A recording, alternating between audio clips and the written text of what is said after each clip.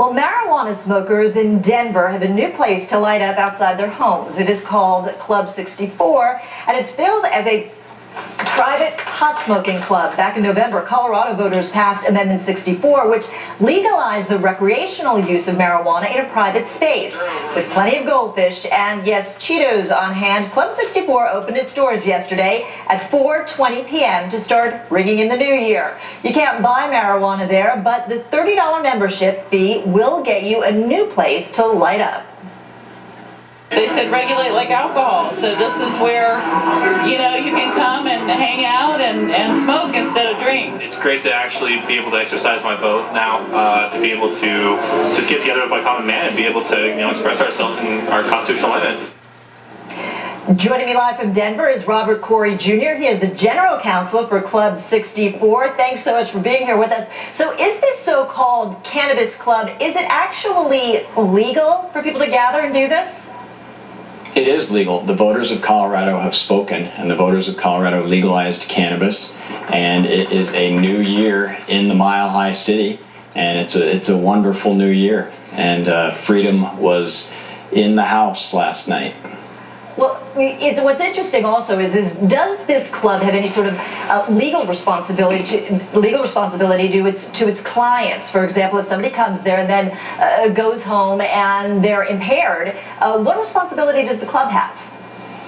Well, the club has a similar responsibility to any bar that overserves a patron or puts somebody in a difficult spot. It's the same thing. The voters of Colorado wanted to treat marijuana like alcohol, and that is what this club does to some extent. We provide marijuana, but we don't sell it, and people can come and exercise their constitutional rights together and associate together. So this club, is it like any other kind of club? Can you get a drink, or are you basically just smoking pot? And is there dancing? Are there couches? Walk me through it. Well, what we had last night was a DJ. We had some good music, and we had some refreshments. We did break out the Cheetos and goldfish, and those were gone by the end of the night, and the champagne was not all consumed. We did have some of that to ring in the new year. We didn't sell liquor yet. We can't do that. And it was just a lot of conversation, and the feeling last night was, you know, this is our new freedom, and we are emerging from the chains of prohibition in this state, and Washington State is doing the same. And so there's a lot of pent-up emotion and demand to exercise our freedoms, and that's what happened last night, and it was a wonderful thing.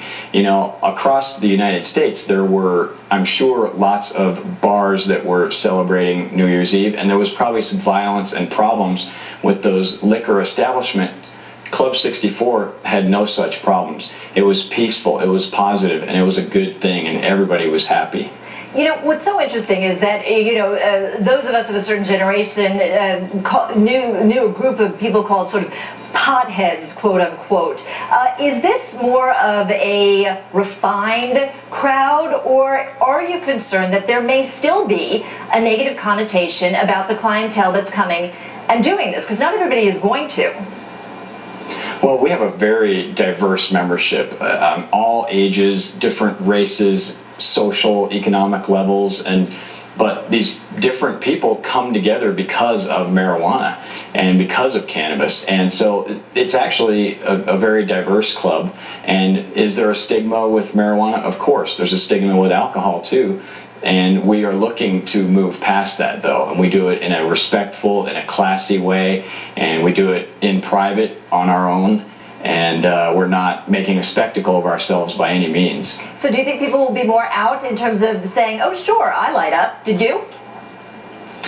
I think people are pretty open about that. I think people at the club, they're proud to exercise their constitutional rights. They're proud of what the voters of Colorado did, and the voters of Colorado spoke very loudly. I mean, we enacted this overwhelmingly, 55% of the vote. It got more, Amendment 64 got more votes in Colorado than President Barack Obama got in Colorado.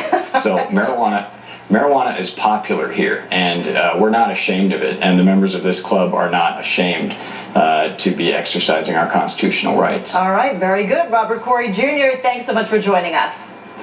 Well.